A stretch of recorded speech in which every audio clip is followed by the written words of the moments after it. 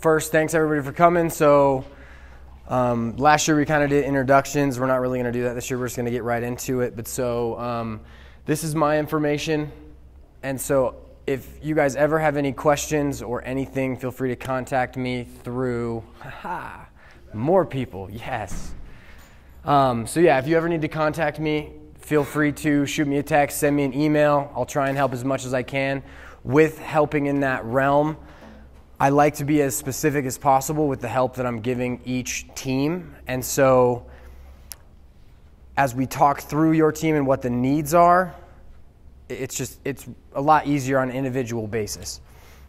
So the first thing I'm going to mention is all of these resources. So one of the big keys to this presentation is going to be that in order to coach well, you have to have a deep understanding of the game and the mechanics that are used within each set. So not each set, but each skill. And these are great ways that you can kind of figure out more stuff. The one that I'm going to focus on the most is goduke.com. So these are very long presentations by the Duke coaching staff, and they do an extremely good job of outlining why they do what they do and how basic they actually start. So if you look back at the Duke's records for the past few years, they usually start off relatively slow because they're really ironing out the basics and fundamentals, and then they do really well near the end of the season. The other ones, Hogan Lax has a ton of good drills. Lax Playbook and Lax Library are good ones. Those cost money. POWLAX Master Coach, which is mine, we just converted it so anybody can use it at any time. And then these YouTube ones are really good as well. So these are obviously all free, and just as much as you can immerse yourself into lacrosse is really good. I also mentioned Instagram. So I pulled a lot of clips from a lot of people for this presentation, and I wanted to make sure that the people who I took some of that stuff from kind of got recognition. But so if you are all tech savvy and have an Instagram, do it. I know you got an Instagram, right? Yeah, I'm talking to you. You don't have an Instagram? Oh, good boy. Like, you're like, nope. Hey. Okay, so I'm just going to go through a couple of expectations. So what I want to do is I want to help all of you prepare for the 2018 season. And in order to do that to the best of my ability, what I'm going to share with you is kind of what I've been learning, what I like to do, and kind of how I think about training the game. And so I'd like to be able to help you guys kind of orient how to think about the upcoming season first. And then this also helps me clarify my ideas and my understanding of the game. So the only expectation I have is that you ask questions and that you challenge what I'm saying. It's really boring to stand up here and just kind of talk at people. But so I want you guys to be as cognizant of your teams and how you can use the stuff I'm saying in order to facilitate your teams this year. So you guys took the time to wake up on Saturday morning to come. So if there's any way I can orient it towards your specific team, I'd like to do that in as much clarification as possible, as deeply as I can. So the first thing that I put in here, and so the first few slides are more so preseason stuff, managing the expectations of you, your parents, and your players. And so what are some of the expectations that you guys have for your season? Gotta have some interaction. Competitiveness, be for a title. Okay, be competitive, be for a title, good. Young kids, so it's all about teaching. All about teaching, exactly. So coming from a coach of a second grade team? Second grade team, fundamentals. We're trying to transition from having 2 or 3 studs that just take the ball off the field and score to actually having a team game where we actually do a lot more passing and where to be, trying to transition from second grade to third grade. So yeah, trying to really develop the youth a little bit better. Perfect.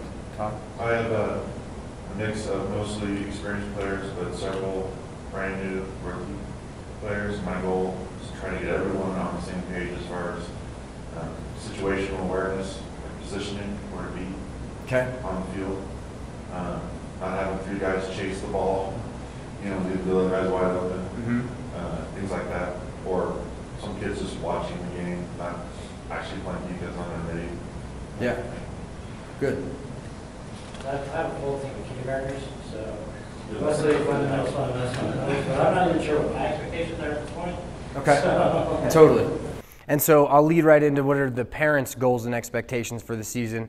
For you, if their expectation is anything other than I want my kids to have fun and get experience, they got to modify what they're doing. If they're thinking they're going to come and win every game or that it's going to be something of that nature, so as far as the whole idea of this is to figure out what the parents' expectations are to understand how they differ from coaches, right? And so we'll take like Coach Bensinger's team, which is a very competitive team, red level team at the 7th grade, and he's already outlined with the parents that this is not going to be a everybody gets to play type of scenario. Like we tried out for this competitive team and some players are going to play more than others. And so we're going to kind of go through some simple ways of how to be successful if you're in your situation or your situation where if you have better players, how to kind of position them.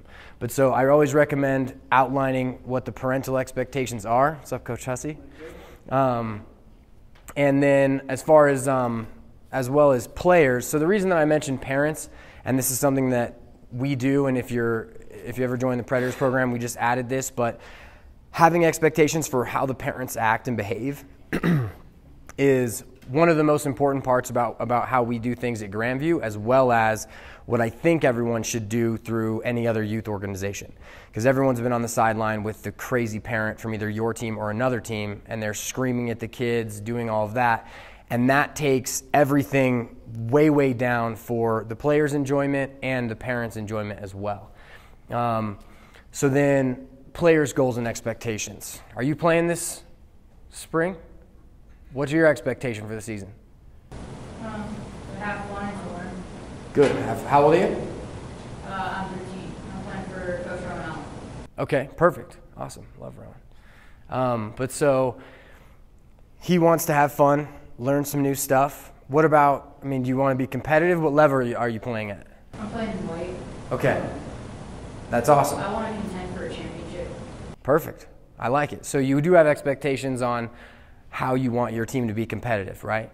And so at that level, the coaches who are coaching you, in this case Rowan, needs to make sure that he sets the expectation for you to challenge each other in practice as well, right? And so as you guys ask your players what their expectations are, it can really give a good, odds are they'll lie to you. They'll tell you what you want them to hear, right? Or what they think you want to hear.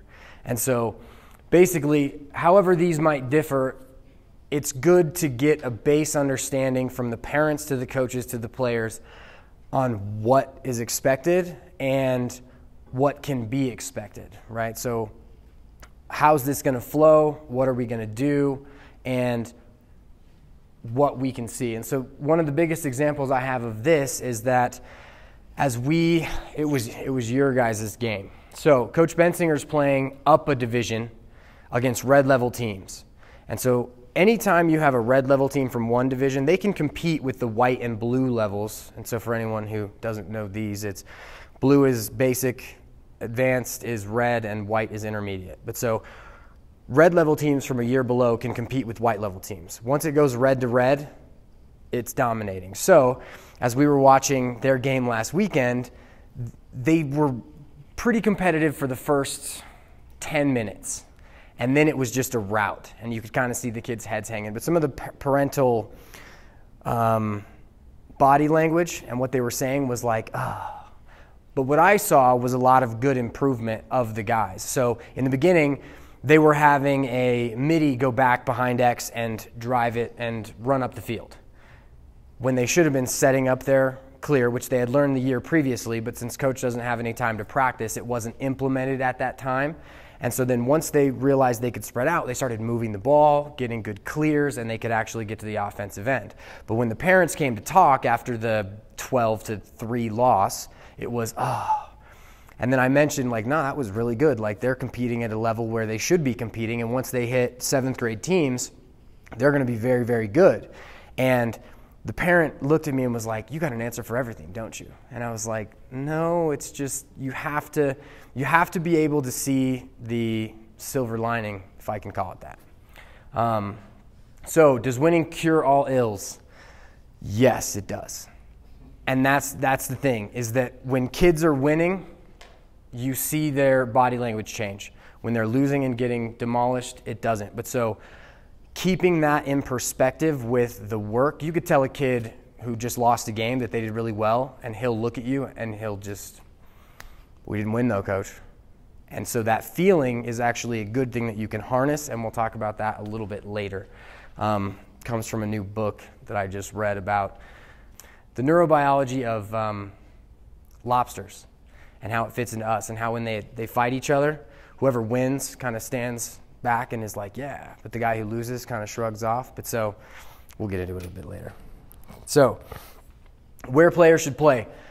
I like all position, no position, regardless of which level you have. That should be your mission, regardless of where you're at, but specialization will happen. So ages 4 through 9, no specialization, learn everything, have everybody go everywhere. And so for Coach Brian, he's got a couple studs on his team, and a couple of the other people aren't as good as the others. However, if he puts his best 3 players at attack, they may never get the ball because the other players can't fill those roles. So it's important that they, other than the fact that it's important that they learn every position, it's very important that we do a good job of spreading players out so that the team can be successful, which we'll get into on the next page. So then 10 to 13, I think it's good that they begin to specialize, but you have to still emphasize the complete player. So when we do one-on-ones, two-on-twos, things of that nature, everybody plays every spot for those age groups. And then once we hit 14 to 18, we'll specialize players, and their drills will be given within the context of what they're doing. So every player, other than the goalie, has to know how to defend. Attackmen ride, midfielders defend from up top or behind in an invert, and then defensemen defend behind the goal, possibly up top if the attackmen basically are up above the goal, which some people like to do. So next is who's going to play. This is how I kind of think about it, is all players should play equal time for anything that's non-competitive. So even for Grandview, when we have summer, fall, and winter lacrosse, our attackmen and defensemen will switch out with the number that we have. So if we have 4 defensemen, they will alternate every quarter. So each one will get 3 quarters of a game. The midfielders, and this is the one that everyone has to look out for.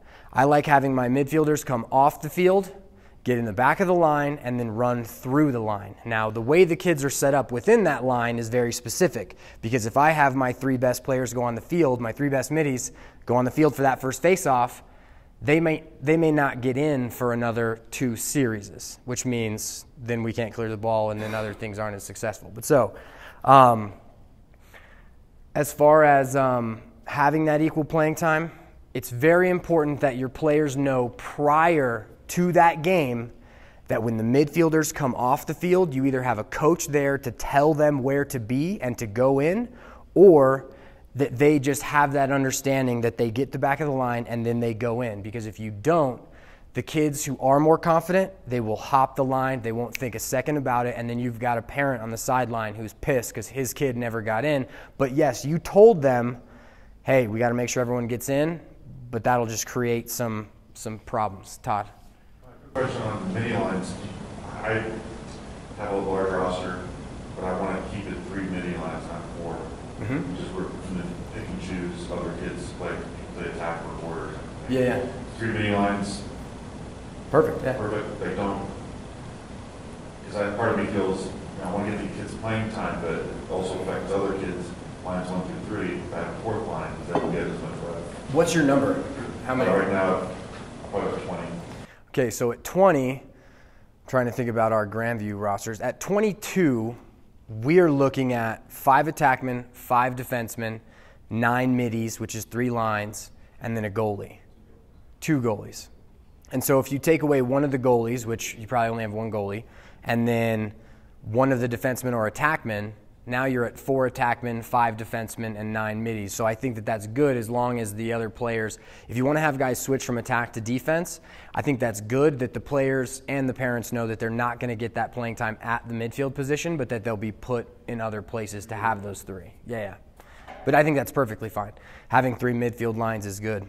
The thing I will say is that if you have them as straight lines, it can be, so at the competitive division, I like having lines because kids get the ability to play with each other and learn how each other react to things. And so one line may be really good at something, another may be good at another thing. But to get equal playing time, sometimes that doesn't work very well because you have to take time subbing and everyone's got to come off. And then you get the clear, the failed clear where all the middies run off and then no one can run up the field.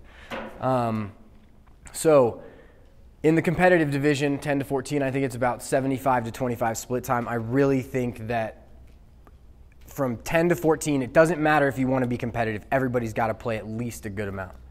And so what we say in either the Predators program or at Grandview, so say it's a tournament day.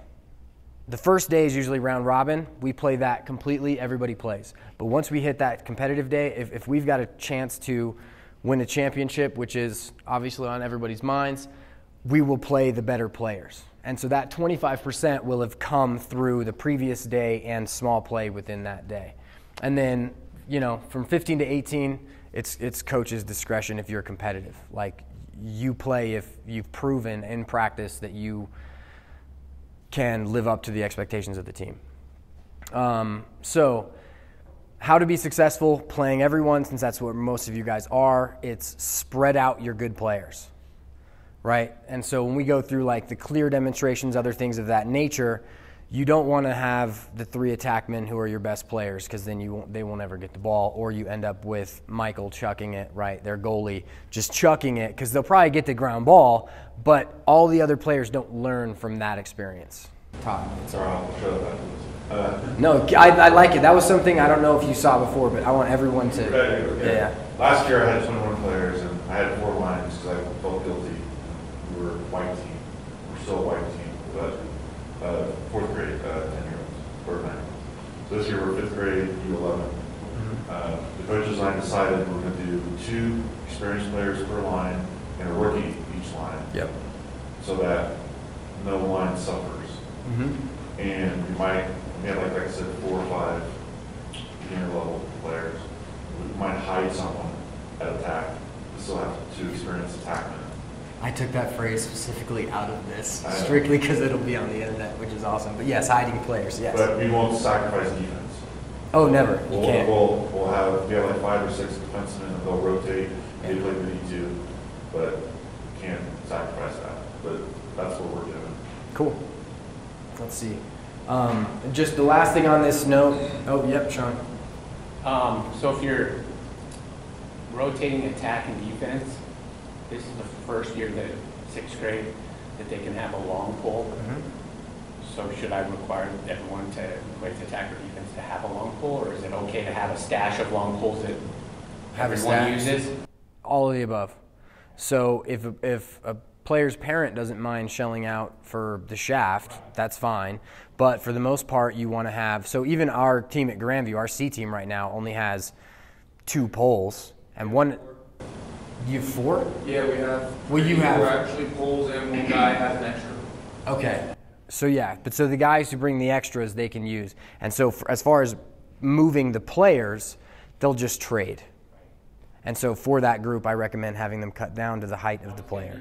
Question is, in 5th grade it was capped at 54 inches, Mm-hmm. but now it can be up to 6 foot, but where should it be? The height of the player.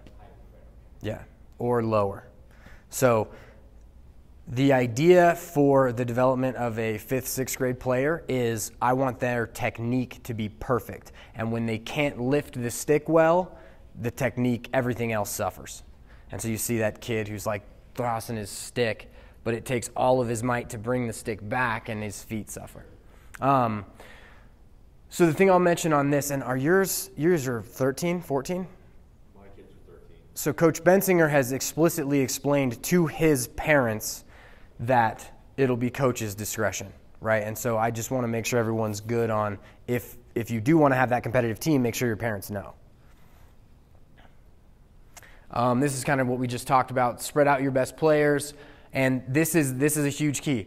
Just because all players play the same amount of time does not mean that they do the same things. So as you're building within your drills, you want kids to get experience doing everything. You want everyone to learn how to dodge from X, how to defend from X, how to dodge and defend from up top, how to run in transition, how to catch and fire, all of these things. But the way you position the players within the context of your offense should be dependent on which players do what best. And so in order to be successful and to win some games, it's important that all the players kind of know where you'd like them to be positioned. So if you take my presentation last year, everything rotates, everything goes, and no one is a specific spot. So everyone has to learn everything, which hurts you because if everyone has to learn everything, they just don't, right? And so we spent our entire year last year on one offense, and they never understood how to, this is probably my fault, but they never understood how on a throwback, how to really press the rotation. But so with kids who know exactly their position, it makes things go a lot better because he only has to realize that thing. That comes with a caveat, which is they still need to know how to play the game, which is what we'll get to in a little bit. Any questions on that? Yeah. So, should I have players playing all three positions throughout a game, or maybe Depends on one how game? you want to do it. And so, what about like a kid that is a great shooter? He's got short-term bursts of speed, but he has no stamina, so he can't play mid. Yes. Okay. So and here's the thing I'll say. Make him. Make him. Yeah, definitely make him play midi at least on some point. But how old are your guys? 6th graders. So they're 11? Yeah. Okay.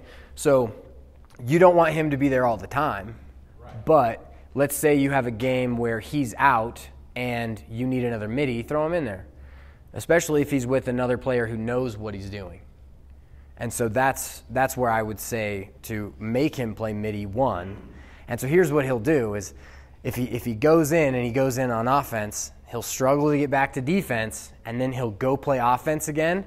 And then you have the great responsibility of, as they start to ride, you have to tell him, don't come off the field. You wanted to play offense. You can't sub on D. And then he'll get that understanding as well. Okay. So